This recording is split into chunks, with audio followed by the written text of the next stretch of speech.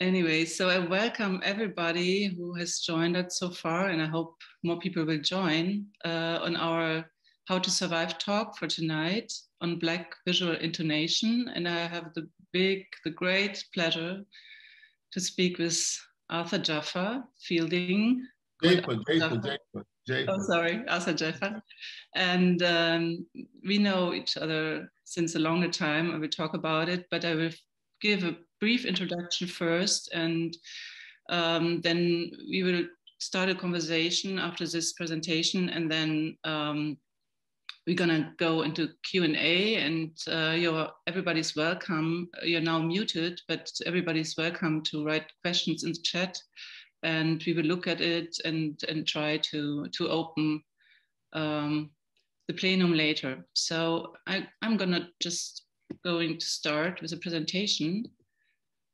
Shortly speaking about Arthur Jafa, he's born in Tupelo, Mississippi, and he first studied architecture at the Howard University in Washington, D.C. And from another conversation, and there are a lot of online, and I recommend some of them, especially the film in the Louisiana channel, he was telling that actually his time in Los Angeles, also the contact with young African-American, and African filmmakers from the UCLA, that the University of California at Los Angeles film program was kind of important from him because it was a younger generation working on film.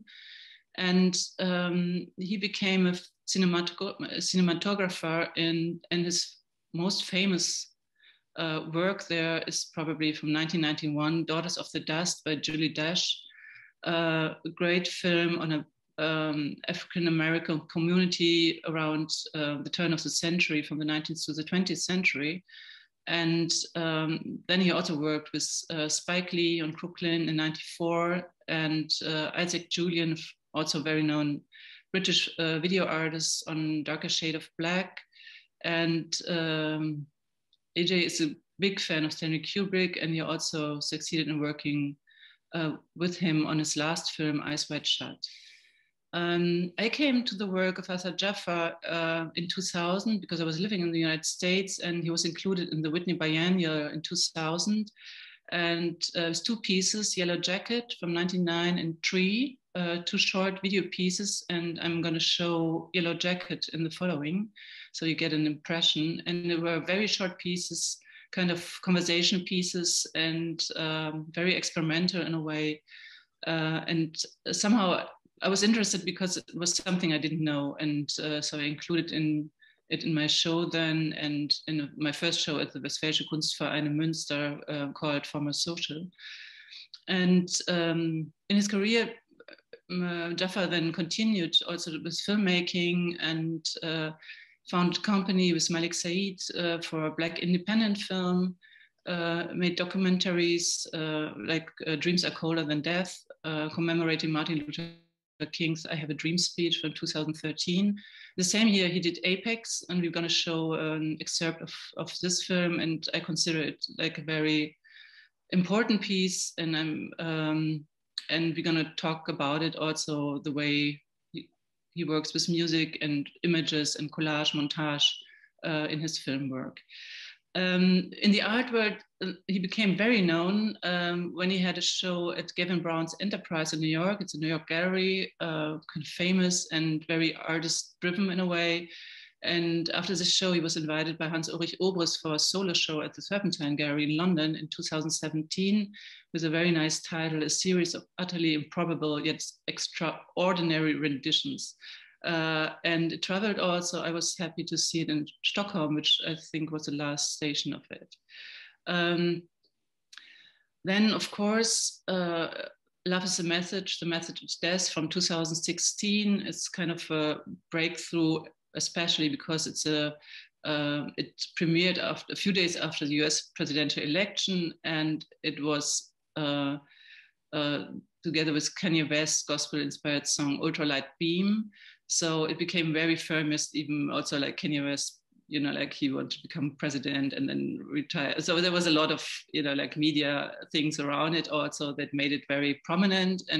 But it's also a great piece, and it was screened by so many museums in so many places. So that's probably the most known work by Jafa at the moment. Then he worked with further music videos for Beyonce, Solange, and Jay-Z. So there's a very strong link to Black music and Black musicians as well. In 2019, he received the Golden Lion at the Venice Biennial as Best Artist for his piece White Album from 2019. So that's just to introduce him as a short outline, and we talk about the content later. So this is just like a short biography with some aspects of his work. And so we're gonna switch into Yellow Jacket, a very early piece from 1999. And I'm just gonna show it shortly. I hope this works.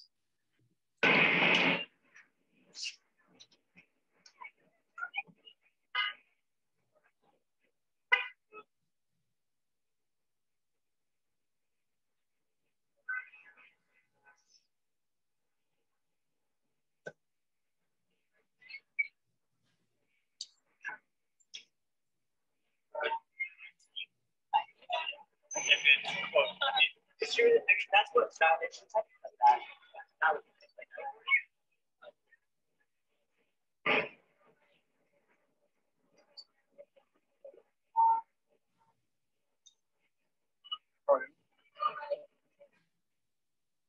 So this was like the early piece. We're going to talk about it later, but I also want to show an excerpt of Apex, which is much later piece from 2013. And I have to warn a little bit because there are also images of violence. The whole film is 8 minutes and 20.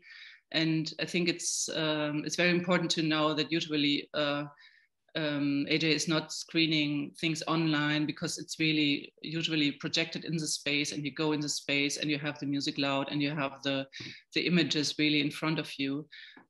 So we just do it now for you to get to know a little bit, but yeah, it's only in short excerpt.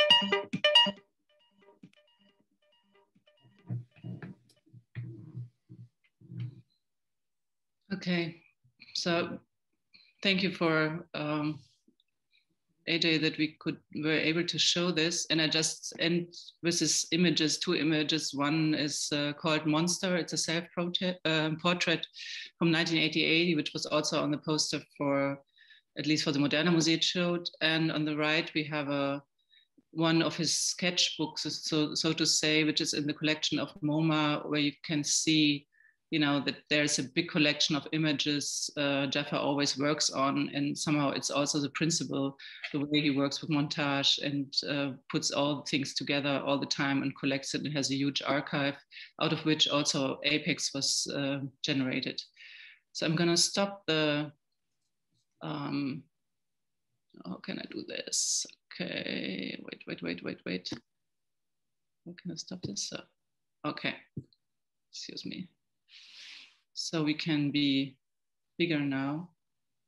Okay, and I welcome again Arthur Jafa. And Arthur, I was looking at lots of talks and somehow I came across this, perhaps we can start with that. When you look at Yellow Jacket, you have this impression of, there's this homeless person on the street with this yellow jacket, and it's somehow nothing more, but already it tells so much. And you were talking a lot about alienation. And I remember the story that you said you were born in Tupelo, but you somehow grew up in Clarksdale, and your parents were teachers, and you were always in between these two places, which were very different.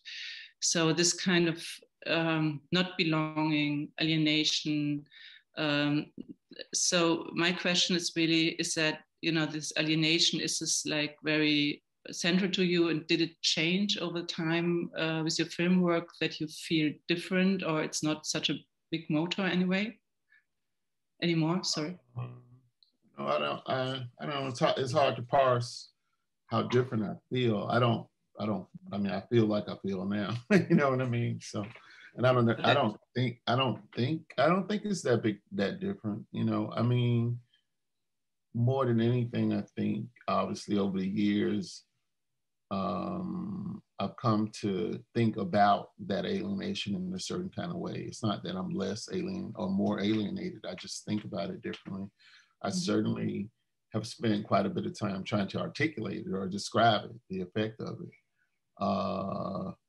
But also too, sometimes when you figure out how to describe something, anything really, a concept, an object, a feeling, when you describe it, it fixes it in a way. So, you know what I mean? So I can describe the sort of phenomena of moving back and forth between these two,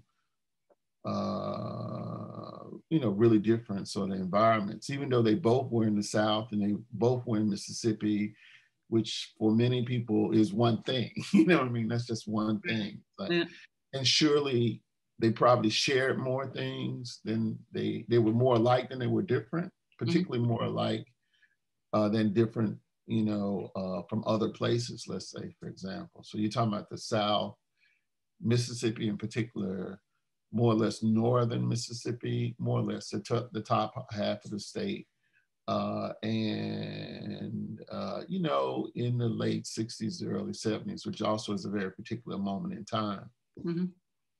Not just a particular moment in time, but it has a particular distance from, the sort of height of the civil rights movement and things like that. And then preceding or concurrent with the civil rights movement, the sort of typical or sort of characteristic violence, both, psychic and physical, of that terrain, that environment. So, so they both had a shared proximity, temporally speaking, from that particular moment, that height of that moment in time. So, so there are many things about it that are very, very, very similar, but obviously, as I said, moving back and forth between the two, I became particularly cognizant, or I felt, I couldn't really articulate it so much when I was a teenager, you know what I mean?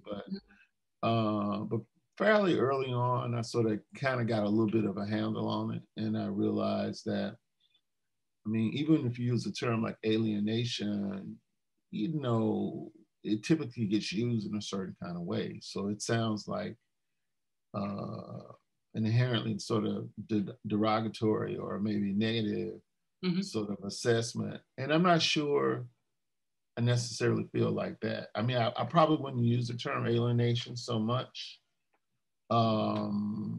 because first of all, it's broad in a way. If you say alienation, it's very, very broad. And I think there's a certain aspect of Black life in the context of the US where that's a given. And I'm not sure the term itself is quite sufficient to describe the particularities of it and the specificities of how it plays out in various locations inside the US. But having said that, what I was mostly trying to speak to was the sense that I found myself not feeling only partially belonging. Maybe it was another definition of alienation. I felt like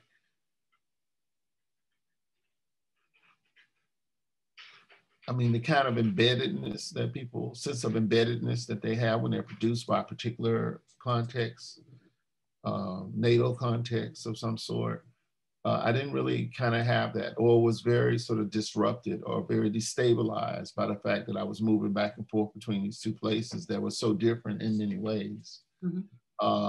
Certainly both characterized by kind of asymmetrical power, relations between Black folks and white folks for sure. That would be typical of both environments, but the flavor of it, so to speak, in Tupelo was very different from the flavor of it in Clarksdale, where in Clarksdale it was much more kind of explicit, like segregation, which was on the books, no longer legal and no longer in effect, but in real terms, it was very much a segregated environment, as was Tupelo, but Tupelo, it just was very different because they had made certain concessions to, the legislative changes that had sort of been implemented. And whereas Clarksdale hadn't, you know what I mean? But on the other side, Clarksdale seemed to me in some ways a much clearer or much more transparent environment to operate in, especially as a young person, you know what I mean? Whereas I think looking back on it, there was something false about Tupelo's sort of presentation of racial solidarity, which really didn't, it didn't hold at all with the actual power dynamics, so. And I remember so at the end of the day, it just felt like I felt like in some ways, despite Clarksdale being in an environment, like I sort of jokingly always say it was equal parts the Brady Bunch and the Color Purple, so. It was in some ways a truer environment I think to grow up in, for me at least. Yeah, and I remember that you were showing me images of these joints, where people come and make music or buy things, and that was kind of important, the way a wall would, for example, look in a joint, or like these meeting places where all kinds of information comes together. And when we first met in 2000 or 99, I can't remember, I remember that already this principle of collage montage, like things coming together in a natural way, kind of Black aesthetics, that was something you were looking for, was very important for you at the time. So, and also the influence of music, of course, like in Tupelo. So perhaps you could talk a little bit like how you, how you try to find first your aesthetics, or what were you after, or what were the consequences of growing up there and becoming an artist in a way? Consequences. I don't know. Like I said, I can just talk all day about it without, I don't know, because oftentimes when I talk, like people always say, have you prepared for a talk? And I was like, no, I stopped preparing for talks 20 years ago just because I couldn't see any appreciable difference between the ones I prepared for and the ones I didn't. So just one less thing to do. But I try to sort of go into the talks with no real agenda. Obviously you have an agenda because whether conscious or not, you're invested in certain narratives about yourself or narratives about how you landed up. But one of the things I do like about talks, and as opposed to lectures, like people have approached me and said, like, can you do a lecture? And I was like, I never do lectures. I do go and talk, and I tend to just, as they say in hip hop, off the dome, it's just off the top of my head. So sometimes it's influenced by what I'm thinking about currently, but other times it's just, it's a shtick. It's a little bit of a shtick too, because these are the things that I kind of sort of arrived at, and oftentimes it's just easier just to re-say them. It makes me really self-conscious because, again, talks at their best to me are fluid, you know, but because everything is recorded now and everything, and then not just recorded, but then it's like posted. So I'm constantly in a sense, I mean, I would say the same kind of destabilization or the same kind of cognitive dissonance that was caused by moving back and forth between Tupelo and Clarksdale is caused by me knowing that there are all these alternate universe versions of me out here voicing many of the same things, some of which I still believe, some of which I don't, you know, like people will ask me things sometimes and they would say, you know, do you think this and that? And I'll say, yeah, I believe it. I say it's both like no longer true. I mean, it's true, but I no longer believe it. You know what I mean? So, but that kind of, I mean, at the end of the day, I think what I'm talking about is when you have spaces with a certain kind of built-in polarity or maybe a binary opposition of sorts. And when you're moving through, it's something to me about, there's something characteristic or fundamental about this state of in-betweenness. And that kind of in-betweenness is can get talked about in different ways. I think it's a fundamental aspect of being Black American or being African American. I mean, the in-betweenness between African and American, you know, depending on what you mean by African and depending on what you mean by American, that's at best a very contentious relationship between those things. So the whole idea that you are this thing that is in a certain kind of perpetual flux, you know, it's like being a griffin or a chimera, you know what I mean? You're like an eagle.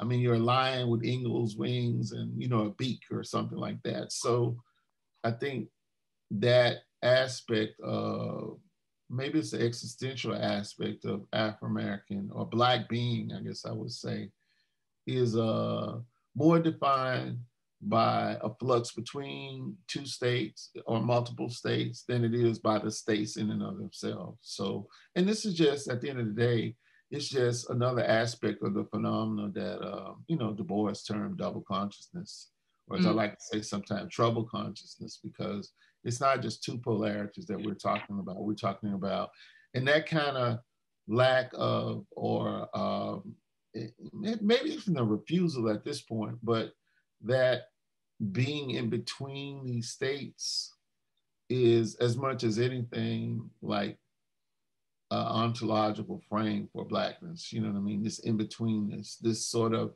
a nation with no land. That's a, you know what I mean? It's like the things that stabilize identities and stuff, like for Black folks, the thing that's most characteristic of Black identity, if you want to call it as such, is the sort of instability of it. You know what I mean? There's something about the perpetual instability of it as a state of being that I think is probably a signature aspect of it. So in as far as like, I mean, I remember, I know the conversation that we had. I remember this conversation. It's like a kind of emblematic conversation for me. I was literally sitting in my grandmother's house in Tupelo.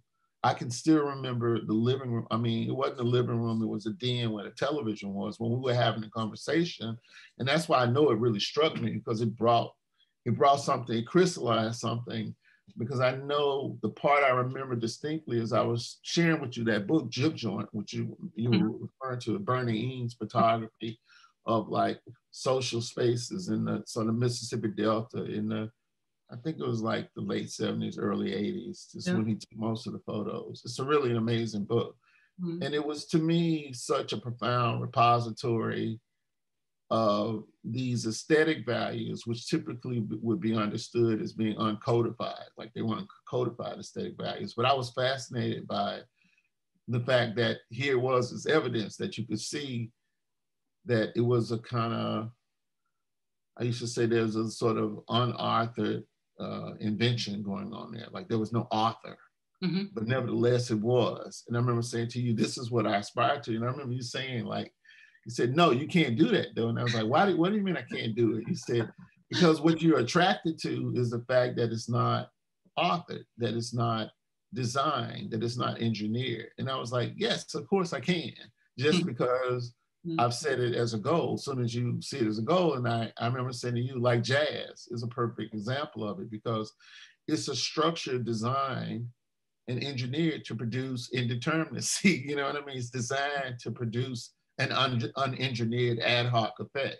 So I was like, yeah, of course you can. And then I think, you know, it also has something to do with aesthetics, so to speak, aesthetics or values of beauty or whatever, you know, maybe aesthetics is too top-loaded a word, too burdened a word, but values of beauty and continuity of those values of beauty that sort of got produced from circumstances that were not of one's choosing, let's say, meaning Black people or African people find themselves in this forge, this cauldron, you know, America, and it produces Blackness. Because I don't think when African people arrive in America, they're not Black people, they're African people. But at some point, there was a woman who herself was African who gave birth to a child that was Black when she herself was not Black. I mean, it's just another version of the typical immigrant experience you see, like first, second versus third generation immigration. You know what I mean? Like the people who arrived there from the West Indies in London, they're in London, they're in the UK, but they're still West Indians. But at some point, it may take one generation, it may take two generations, but at some point, those kids, they're gonna still be West Indian, but not in the way their parents are West Indian. They're gonna be like fundamentally different by the context in which they, you know, developed. And so it's the same thing. It's just that in the case of African peoples who found themselves in the Americas, that natural process of evolution that happens when people resituate themselves, when there's a sort of, you know, boundaries got crossed in terms of migration and stuff, and a profound transposition happens. In the case of Black people, the transposition was extreme because it was coming from being of a sort, maybe not human beings in the Western sense, but certainly beings, cognizant, sentient beings who then find themselves in a context where everything is saying to you, you're not sentient, you're not a being, you're certainly not a citizen, and you're certainly not a human being, right? Of the various types of beings that you could be. You're not a human being. And that not being a human being is just another version of this extreme polarity I'm talking about, from both being a human and not being a human. And in a way, the kind of, it's like almost the premier or one of the most premier aspects of Blackness is being in this interstitial in-between state between the classic subject and object.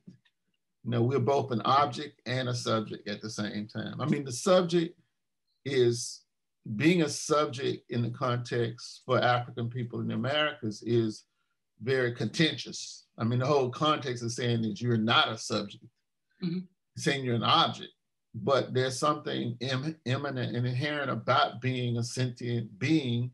So you're, you know, we're like in between, like constantly in between. So, you know, I used to always say, like, if you look at John Coltrane, like, he's playing my favorite things, like over and over. He recorded that song more than probably any other song that he recorded.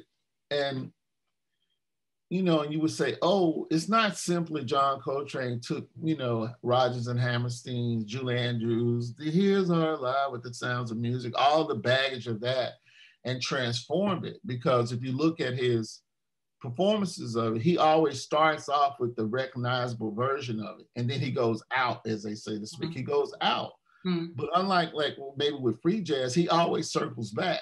And it's the circling back, I think, is important, because what I think he and his collaborators were getting at, that it wasn't necessarily simply like going from state A to state B. It was about the flux of the space in between the two. And that's why it's circling that way. And that circularity is completely bound up with fundamental aspects of Black being and double consciousness and all this other kind of stuff that, you know, people way smarter than me have, you know, mapped out and articulated. So I think a lot of that is at play in the work, even with something like Yellow Jacket, like the blur itself is just another formal technical version of that. I mean, the refusal of like you know, split between point and wave, like in say, you know, like in quantum mechanics, like is light a wave or is it a particle? Well, Yeah. you know, black So, folks yeah. is both. I mean, you're covering ground in, I don't know how fast, but I try to get to some question again, because somehow with Coltrane you're also saying there is a kind of surface, or perhaps it's a melody, but what you do then is like you get into a travel and you get far out, but somehow you always, you know, like you need the identity, but you need to reach out, but you're always in between. So that's like this feature of jazz perhaps also. And what I was thinking also, I mean, I was remembering when we met that I said like, oh, you're gonna come on Saturday, join me for like let's look at some galleries. And you said like, oh, no, I'm not going very often. I said like, why that? And you said like, well, they're not black people around. So it was a little bit exaggerated, but somehow it felt also, I wasn't aware, because coming from Germany, of course I was aware that there were not so many big people, but and also the discussion I had was putting Yellow Jacket in that show, and everybody at Bart said, you cannot put it in a room apart. And I said, come on, it's a video, it needs a dark space. And they said, no, you cannot put the black artists in the space. I remember this kind of discussion, which for me were very strange, because I looked at the piece and anyway, and I asked you and you were okay with this. But what I'm saying is that, what you're also saying, there's always like this double thing going on. And I wonder whether that can be also an advantage in terms of being an artist, because artists, like making things strange is something that art does, give you different views on things. And perhaps you as a black person, I don't know, it's just a hypothesis. I don't know if you agree, but somehow you're already in a state that you're always also inside and outside, and you look at things differently. And perhaps it can be like an advantage. And I think you're doing it, that you empower yourself in, like rendering that view, also with Apex, you have the whole history of black and white people, and the relationship of it. So do you think that you have... Is there a history of black people that's independent of the history of white people? I don't know that it exists. No, but perhaps it could be an advantage to be there also. Like what I see now is black art. Advantage, just like, we can say the word advantage versus disadvantage, but what I would say in response to just that aspect, because you're saying a lot of things, is, it depends on what you consider advantage, or disadvantage. Like, it's kind of like, not in some terms, but in terms of, like being an artist and having like a, like a viewpoint, like a specific viewpoint that can help you, like having a perspective. Black artists have always had viewpoints, but maybe they didn't have careers. You know what I mean? So you have a viewpoint and you don't got a career because you can't get into the space. So, so yeah, it's like a thing that, like, in one context or from one perspective, it's a disadvantage, but maybe in another perspective, it's an advantage. I think also a big aspect, characteristic that you see of Black being is like a kind of, the transformation of so-called disadvantages into advantages. Or I like to make this joke, like, it's like how you make a deficit an asset, or like you create what I call a deaf asset, So I don't know if it translates there, a deaf asset, but wow, that's difficult. It's just funny to me because I just think so often, fundamentally, I think, like I have this thing sometimes I say like we, meaning, and now I mean Black artists, but I also mean probably everybody, but definitely Black artists have there's an ethical component to what I'm gonna say, which is that I like to say we have to mine the catastrophe.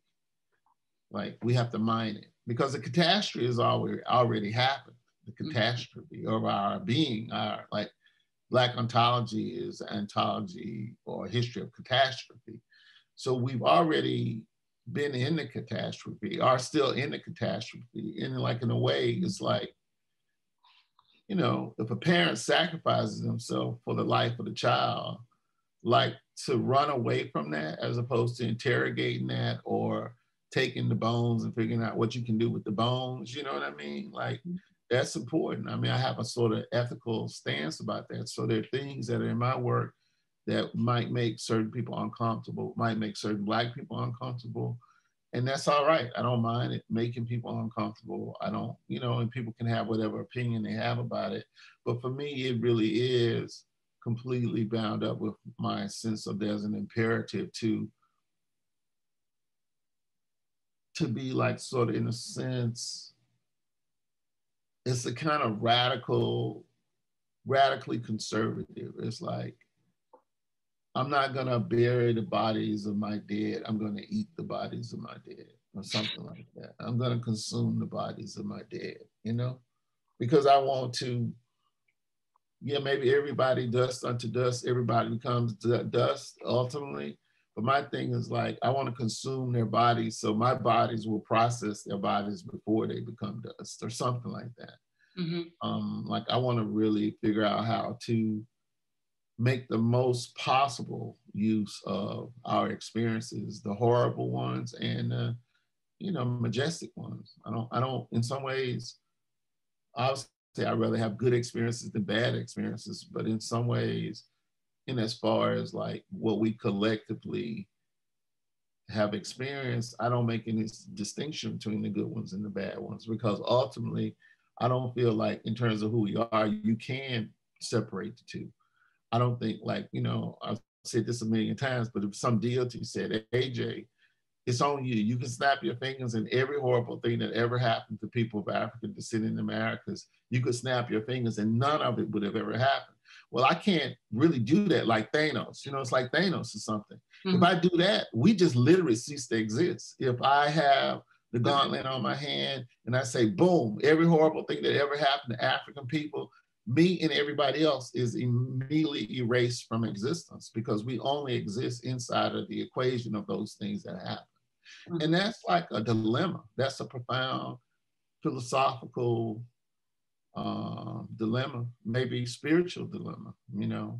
Mm-hmm. I mean, it's not that undifferent from like, you know, people who weaponize rape and war and stuff because they understand that when military rape women, you know, from the people that they're fighting with, it creates this internal dissonance that can ever, I mean, it's very difficult to completely reconcile it.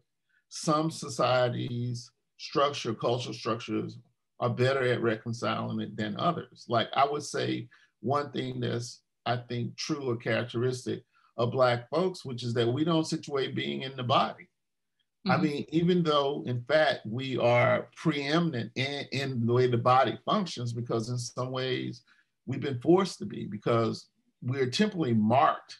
We're marked in society by our bodies. Nobody's saying, I don't like what that person thought or what that person thinks, so I'm going to be prejudiced against them. The first marker of it is that you don't look like us and that you're Black and your whole, even on a kind of physiognomic level, you are not us. You are not human. You are not human beings. And so we, of course, are hyper aware of our bodies. There's more hair salons in Black neighborhoods than anywhere else per, you know, face of the earth. So we're hyper aware of what we look like. Yeah. But philosophically speaking, I don't actually think we situate being in the body. So say, for example, for a person to be Black, but have a non-Black parent, that's for us, that ain't nothing. That's just like a Black person with a Vietnamese parent or a Black person with a German parent. You know what I mean? It don't make you any less Black. It just means both of your parents aren't Black, so-called Black.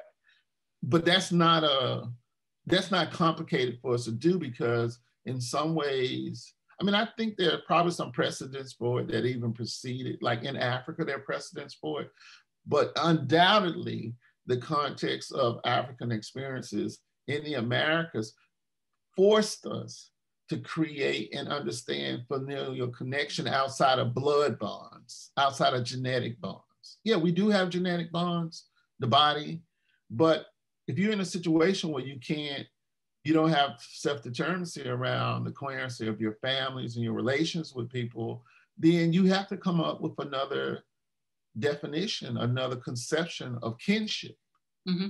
It's why I'm really interested in, like, you know, Judith Butler's work around kinship in the LGBT gay cosmology, because it's not a kinship that can be based on blood in the same way that typically families are. And in that way, a lot of her insights, I think, have been very fruitful for me to think about, because I think, again, mining the catastrophe is like a horrible experiment that should have only happened on paper, but it happened in real time. So we can look at the real time implications of it.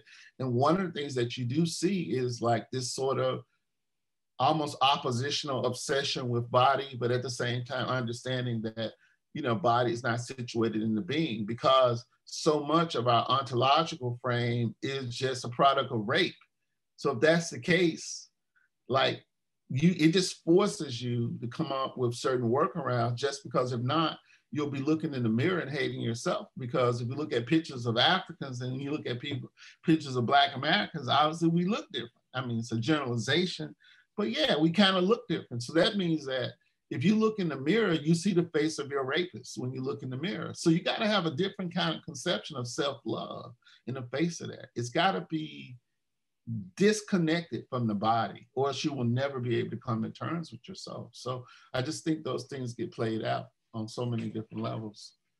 Mm-hmm. But on the other hand, you know, like, it's not on the other hand, it's the same, but, you know, there's this big tradition, history, culture, you know, of Black music, jazz. I mean, American music doesn't exist without Black music, or it is almost. It is Black music. It is Black music. Yeah, so you're, as an artist, you're also kind of, you know, like with the culture, and also, you know, like with, in Apex, you see it, you know, the violence that is always there, and that is connected to the body and to suffering. And so, and this disconnection, I don't know if art can be, you know, like also a tool, or, you know, this idea of empowerment. So how do you relate to it as an artist? You know, is there, you know, like when you do Apex, you have a big archive and you collect a lot of images that are not, you know, like created by you, but collected by you in the montage. So I wonder whether, you know, that is kind of a way, not out of the dilemma that will always exist, but of course it talks about the dilemma, and that's a way to go about it. Which dilemma? Because that was one. All right. Which yeah. one? Yeah. I mean, the dilemma of being an artist and being grounded in an art history of, you know, like suffering and rape that you are describing. You know, like you're working as an artist out of this history also, and you're always referring to it, right? And this history is already, you know, like bound to this story, you know, like soul, you know, gospel, all this history is already, you know, what Siesta is doing with the Black monks of Mississippi, it really comes from this history, and he's kind of reenacting it and doing his own thing out of it. So I'm wondering if nobody's operating outside of history. Everybody is inside of history. There's no such thing as operating outside of history, obviously. So, I mean, like. So what do you do as an artist? What is the? I do what I do.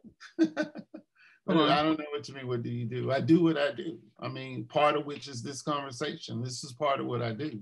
Mm-hmm.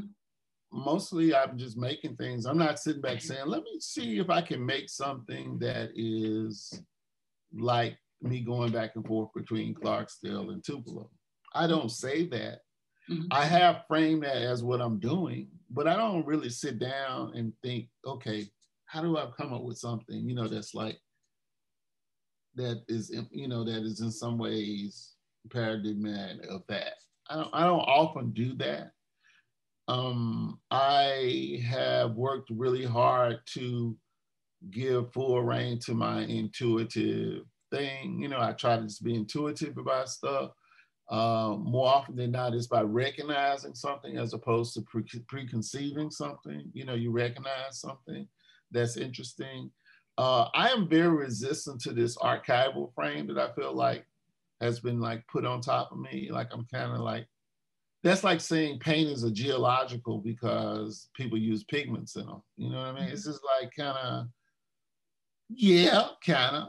But like when it comes to film, what's not archival? If you make films, it's archival. Oh, well, it doesn't have to be. You could make a film that was like, which I'm working on now anyway, just kind of completely generated from, you know, bits. Like it's just all digital and it's not really sort of, but classic filmmaking where somebody pointed the camera at something, even if they pointed the camera at a drawing, like in animation, it's always archival in that respect. I never think like something like Love is the Message or Apex, I don't think they are products of archives. Unless you mean life is an archive, in which case I would say, yeah, but if that's true, then what's not an archive? That means, what's the point of using the term if it's just gonna be like ubiquitous, you know what I mean? It doesn't mean anything. Yeah, life is archival for sure. But when people say archives in any kind of classic sense of archive, which means a repository that has boundaries, that are policed, there's no such thing as an archive, classically speaking, that doesn't have a policed, ordered boundary. Someone who dictates what goes in and what goes out, and what the people who visit it, what their relationship is going to be to accessing the products or the things that the archive contains. And typically speaking, once something enters an archive, it never leaves an archive unless something catastrophic happens, like the building burned down or something like that. But like YouTube is not that at all. There's no gatekeeper. All you got to do is give somebody your name, and you can both post and erase things that you posted. So often with YouTube, things that you see, if you come back, those things are gone. There's so many incredible things that are in my mind. Like I still remember to this day, like the first year that I was on YouTube, early in YouTube, there was this clip of Ike and Tina Turner from this documentary in Japan. And strictly because of the limits of the buffer, right? The image used to stick in a certain kind of way. Meaning they'll be moving and then they'll be like this pausing. Wow. It's like still the most amazing thing that I've ever seen in my life. It completely actualize things that are at the core of my sort of aesthetic proposition about how to manipulate movement and things. But by the time I figured out how to record off of YouTube, they had upgraded their buffer, because in the beginning, you know, they didn't know it was going to be as big a success as it was. And so they had to do, they were doing all these technical things so images didn't stick. So now I have the footage, but it doesn't stick because I never got it recorded. Like one of my grand ambitions is to go back and talk to an engineer from, you know, from YouTube from the first 5 years and say, what were the technical parameters of your buffer and how did it act the way it acted? Because I want to run this footage through that I have and replicate that effect of that Ike and Tina Turner thing that is etched in my brain, but I have no copy of it. So I say all this just to say, that's not an archive. That's not an archive by any conventional definition of an archive. So it can be a that's like saying a musician is archival. The practice in itself is inherently archival because you're using notes that preceded, you know what I mean? You're using the A flat or B sharp. That note existed. It already existed in so many zillions of other things. Or hip hop is archival because they sample other things. Well, musicians always sample notes anyway. Anytime a composer says this note versus that note, they're using a note that's already been produced. And they're putting those pre-existing notes in some sort of relationship to each other, right? That's all I'm doing in Apex. So I don't, or almost anything I've done. So I don't understand. It's just lazy to me when people say it's archival. It's something that sort of gathered a sort of traction, you know, or it's archival because he's using footage that he didn't shoot. You know, he's using found footage. But even with something like Love is the Message, half the things that people think are found footage are things that I shot. They just look like found footage because at the end of the day, everything is found. I mean, unless you animated and then filmed it, 99% of everything that's filmed is found by the name. That's what a camera is. A camera is a device to record what you find in life. You point it at a thing so that you can record that thing, but that thing pre-exists you pointing the camera at it, or its existence is independent of you pointing the camera at it. So I get a little, I mean, I get what people are saying, but I hear so much that it's just, it's sort of, it's like a person just touching like this lightly, but after 2,000 times, I'm like a little irritated by it actually. So, and I generally don't care what people think in general, but that is one that really kind of rubs me a little bit wrong. So I think it obscures certain aspects of what I'm doing. Mostly that's my problem. It obscures aspects of what I'm trying to get at. So. And what was it, what was so fascinating for you in this buffering of Ike and Tina Turner.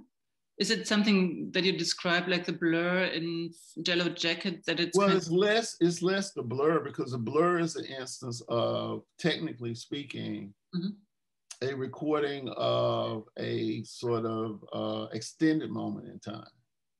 I mean, it's the wave versus the particle. That's kind of what it comes down to. Like I was saying to somebody recently, like at the end of the day, the two artists, like, you know, who preceded me, who I think ultimately have had the most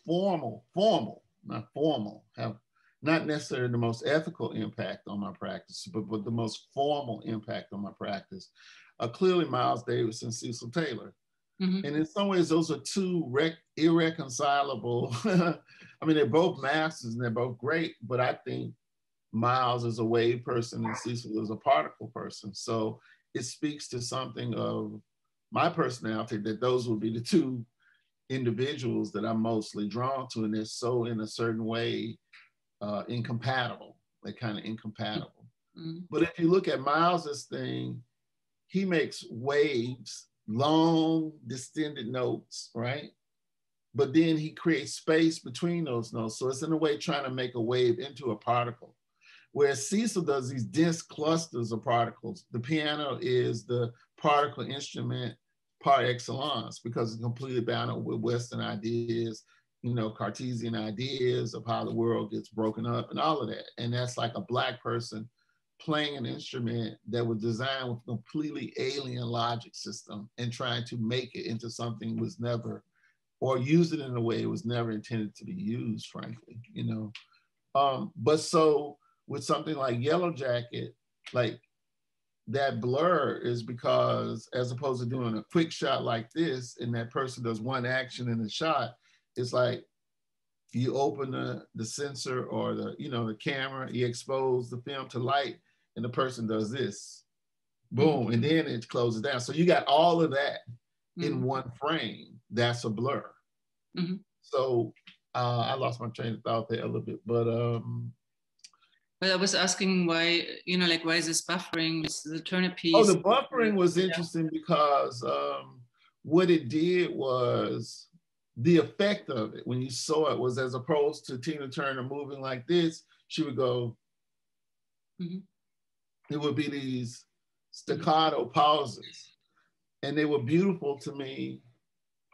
I mean, it's just the same thing like jig joint. It doesn't matter to me if it's an accident. I don't really care if it was an accident. What matters to me is that I recognize it as something not only beautiful, but something worth replicating, something worth figuring out how to bring it into the realm of my arsenal of things that I can do intentional, like with intentionality. And in some ways, the goal is always to figure out how to do these things intentionally with the same effect that they had on you when they happen unintentionally, where they don't seem like nobody put their hands on them. It just seemed like some random, incredible, miraculous accident, you know, some miraculous like sequence of notes that just happened. Feedback, you plugged in your guitar and you thought you were just gonna hit such and such chord, but when you hit that chord, the signals, you know, it does all this stuff you didn't really intend for it to do. But Jimi Hendrix's whole practice is based on trying to wield that chaotic aspect of his system, to wield it expressively. So that's the same thing with me. It's just like, hey, that was a cool effect. It was 20 years ago now, and I still think about it, you know, along with like 2 or 3 other things that I did document that to this day will haunt me. I'm sure if in fact our lives are virtual reality, and when we die, we can go back and revisit any instance, I got a pretty good idea of the instances I'm gonna go back and revisit, because of things that I just didn't record. Like somebody called my cell phone once, when not my cell phone, I didn't even have a cell phone. Or I did have a cell phone, but very, very early, they called my answering machine and they left a message on my phone. And it was like, I don't know if, like, you know how sometimes people will call you, it's a pocket call, they don't know it's a call. So their phone, they left a message on your answer thing and it's recording and it's in their pocket. I don't really know what this sound was, but it was this sound that was like, it had this effect. And I remember for like a week walking around playing it for people on my phone. I was like, look at this. This is the most incredible thing I've ever heard in my life. And then the phone company cleared it off of my, you know, I just kept saving it and they cleared it. And I was called the lawyer, all kinds of stuff, trying to figure out if I could get them to go. You know, I was like, it's somewhere in the system. That'll be a place I'll revisit, like, you know, in the afterlife, because I want to hear that again. I don't think I was tripping. I know I wasn't tripping because I played it for multiple people and they all say, yeah, this is really kind of incredible, but it's a great loss, you know, because I have no idea how to replicate it at all. So. Yeah, it's like going back to the disjoint. Yeah, and I want to make cut and ask you. Well, we are seeing all this, you know, like this attention to Black artists in the art market. You know, like numbers going high for artists that have for a long time being there, and this flipping of Black artists' work and. So I feel always like a little bit uneasy, especially also, you know, like in museums here in Germany where you know, like, you know, we made this show with Siesta Gates. He was the Schwitters recipient, Schwitters Prize awardee, but I somehow feel you cannot, you know, like it's a different situation in the States as it is here, and somehow there's always a danger that you kind of become a token for something, and then it's like so politically correct that you're again in another, you know, framing that you don't want to be in. So I guess my question is perhaps towards the reception of your work, because you have shown also in the Julia Stoschek collection, and so was it different somehow, or do you feel, you know, it's different working in Europe than it is in the United States? Yeah, perhaps you could talk to that a little bit. Well, showing at Julia Stoschek was mostly different from not showing at all. That's what it was preeminently different from. Because I didn't have very much exhibition history prior to, you know, 5 years ago. Like this, I can count the instances on my hand, like both hands at least, literally. So that was the primary difference. Like, you know, it was a show versus being a non-show. Mm-hmm. I don't get like all this kind of stuff, the market and this kind of stuff. Well, yeah, that's going to be the case because it's the case with all artists. It's not just Black artists, it's white artists, Black artists, European artists, everybody in the market is a factor. It's not going to not be there. I tend to, as long as I'm making what I want to make, I don't really care about it too deep. You know, I don't spend a whole lot of energy where I'm not wringing my hands about the market, you know. I don't mind being a token, as long as I'm a token of success. You know what I mean? The other kind of stuff, I don't care about. I don't like somebody wants to put me in a Black show. Yeah, it happens. There's a traveling show right now that I'm in that I don't even know how I ended up in it. Like I just saw it on Instagram, and it did disturb me a little bit, but mostly because I just didn't like the work of the other artists that were in the show, not because they were Black. There's a ton of Black artists. I try not to do that too much. Like I try not to get into, oh, I don't want my work to be seen in the context of X, Y, and Z because I don't think that work is good or something like that. Because that's just so relative, first of all. And it's like, I try to make work that will stand on its own. It don't matter where like you show it. Like Love is the Message. I remember early on somebody say, hey, do you mind if we show Love is the Message in such and such? I don't care if Love is the Message shows at a Klan rally. As long as they don't change my edit, it's cool with me.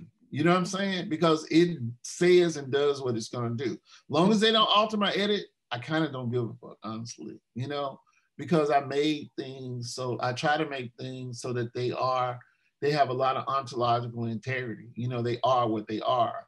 Like I increasingly, and I've said this before too, I'm increasingly not interested in good or bad. I mean, so often curators come to me, it's like I've learned, it's just been like the same lesson over and over. You go into these museums, the first thing you do when they get there, they're so happy to have you there, and then they start telling you how it's got to go.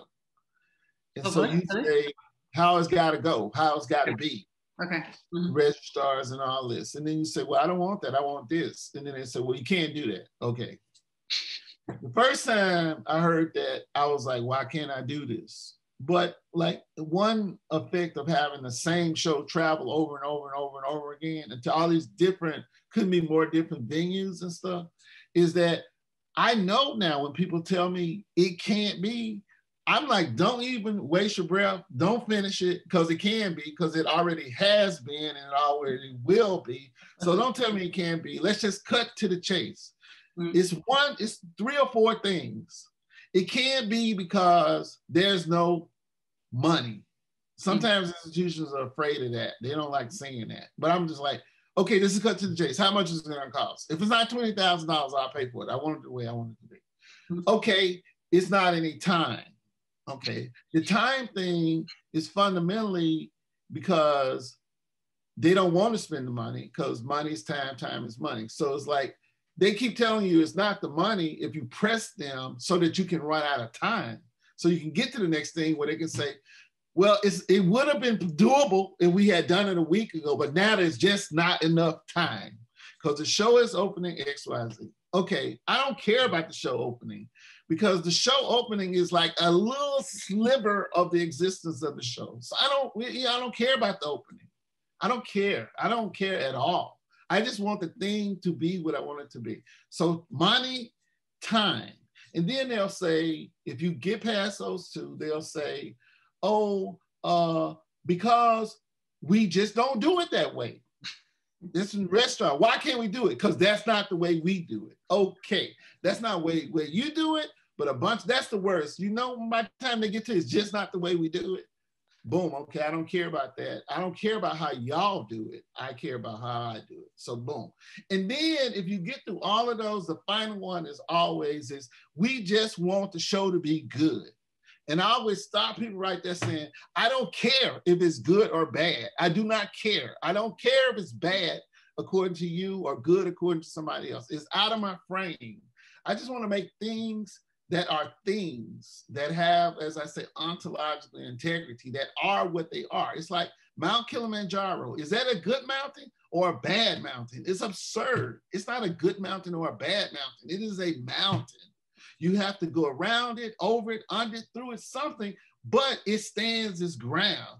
I just want to make work like that. I don't care about all this other stuff. Yeah, I care. I want money in my bank, but when it's making the thing, all this other stuff, I don't really care about it. It's very frustrating for me to hear it now. It's like Groundhog Day. It's like, oh my God, I'm in the Matrix. It's the same fucking conversation. I'm waiting for people to come up with some other reason why I can't do what I asked to do. Come up with a new reason. Don't keep telling me the same. It's like, do y'all trade notes on this shit or what? Y'all got the same 4 reasons over and over and over again. Okay, as you can see, that struck a nerve. So yeah, okay. So now you have to promise me to work with me again. It seems to be like a real challenge. No, I'm joking. Not a challenge. It's like, I'm easy. Yeah, like somebody saying you can't put a wall here. I'm like, I'm not talking about a diamond wall. I'm just talking like you got walls over the place. Put the wall up. Why can't we put the wall up? It's gonna be $500. For real? You could have just said that the first day. Let's just put the wall up where I want it. It's gonna make the show better. This is the whole thing. I'm like not doing anything. I'm not in here trying to make the show worse. I'm in here trying to make the show better. I want it to be a better experience for people. So like, let's work together. Don't set up a bunch of hurdles to make the show less good because you're uneasy. Don't even approach me. If you're uneasy, I'm not the one to approach. Go get a paint or something. You could just hang the shit and you ain't got to worry about it. But if you want to work with me, sometimes I get bored with the way the thing has been done before. I'm not unreasonable. I'm super reasonable, actually. I know. And I make a cut here and I want to ask you, because I remember going with you to Christopher Street bookstore. What are you reading at the moment? Are you reading like many books at the same time? Yeah, many books, and reading them, partially. My son, 16-year-old, told his mom, because we were saying, you're not reading them. She's like, Dad never reads. And she almost fell out of her chair. She was like, your dad is like a legendary reader, consumer of books and stuff. But I realized I had been working so hard that I definitely wasn't reading as much, or he didn't see me with a book in my hand too often. Oftentimes, like a lot of I'm reading stuff online now a lot. But I read, like recently, less I read than I heard was shared with me a podcast with this graphic designer, David Rudnick. This, I think he gave he gave a talk at Stelka, which I guess was some sort of graphic design conference in Russia or something. The talk was all right, but the podcast that he did, and I'm forgetting, if you Google it, it'll come up. But David Rudnick, it's a long conversation, almost 3 hours long, and he's talking with the on the podcast about all this stuff in some ways that is bubbling up around NFTs and this kind of stuff, non-fungible tokens. And, people did this auction, it was $69 million. And where are we at now? And it's such an incredible, framing of some of what's at stake. Like he was saying, there are the people who are what they call digital prime versus physical prime. And the schism between the two is because it really is going to shape what the future is going to look like, because this is something that we've been rapidly approaching. What is the real world? There's an architectural theorist named Carl Chu, who I always liked reading. He said something years ago that always stuck with me. He said, the virtual, what we call the virtual, is an in-between space between the real and the imagined. And that was such a provocative way for me to think about it for so long. I'm not even sure, it may have evolved past that now, but I think what we're talking about is the erasure of certain kinds of boundaries and stuff. And we're just seeing it play out in terms of the market and artifacts and this kind of stuff. Like, a lot of people have called me and said, are you going to make an NFT offering because your work would seem ideally suited to it because it's digital or something like that, or it's in the, like the videos are digital, I guess, or something. You would seem to be ideally suited to it. And I kind of get it on a certain level, because there's a certain aspect, like if you have something like Love Is the Message, can you really own it? Like, do you really own it? And now with blockchains and all this kind of stuff, a person could literally own it. But it's really more like the market implications of it is what everybody is seems to be in the fallout of it. But what David Rudnick kind of is getting at is it's way deeper than that. It's super way deeper than that, because it really does come down to what is going to be real. What is the real at the end of the day? What's the real? And that's a really profound and not easily answerable question.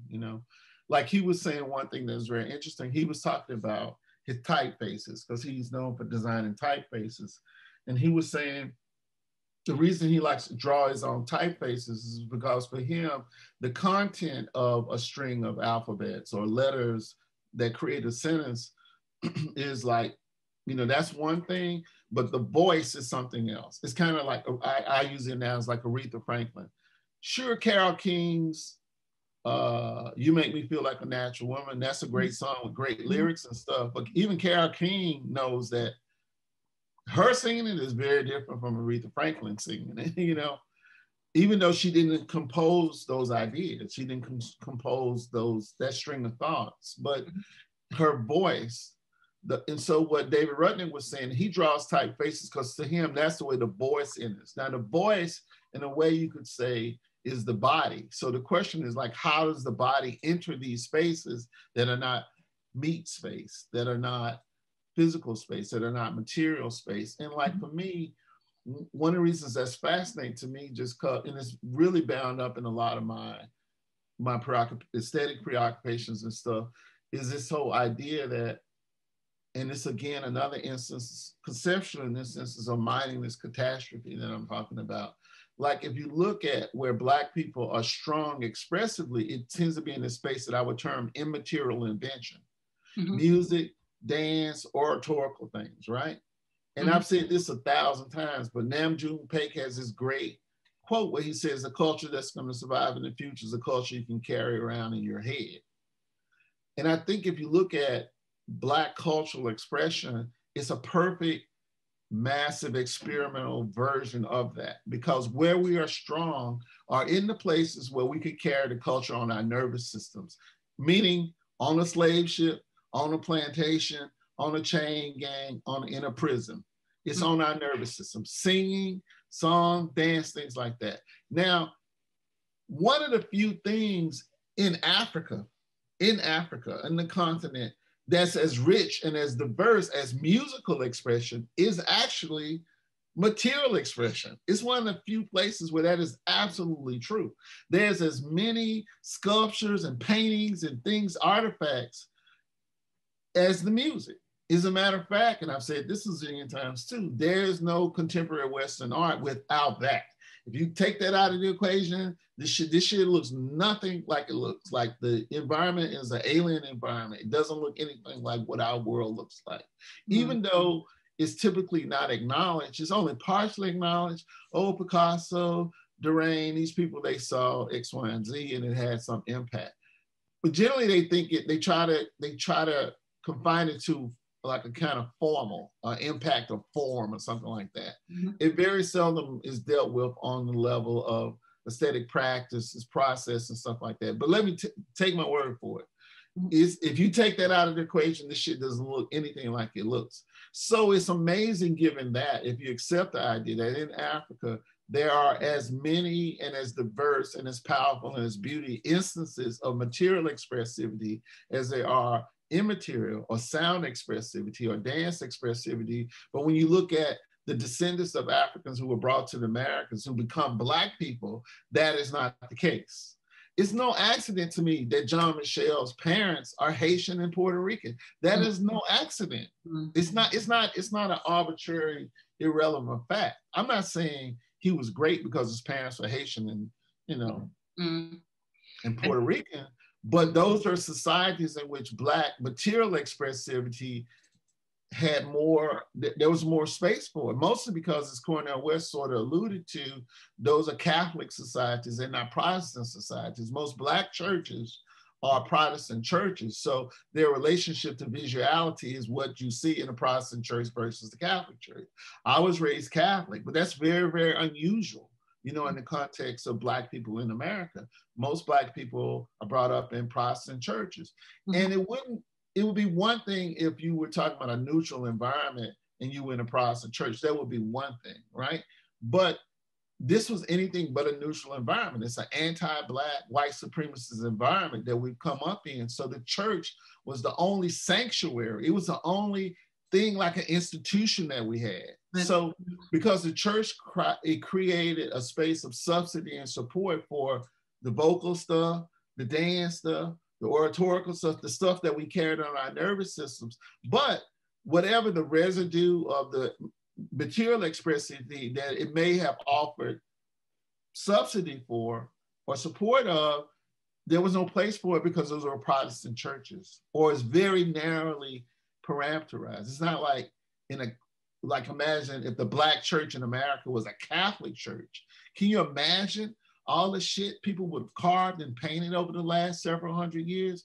That material expressivity, which is always around on the margins, would have been front and center, just like the music, just like the dance, just like the oratorical stuff, but that's not the case. So it's really interesting to me to think about this whole question of because clearly there's a tsunami of Black visual artists happening now. And people ask me about it, okay, there was always a bunch of people there. It's not like there was not people there. They were just kept out. There's been a dam. It's been a dam for the last, at least in the last century for sure. There was a dam.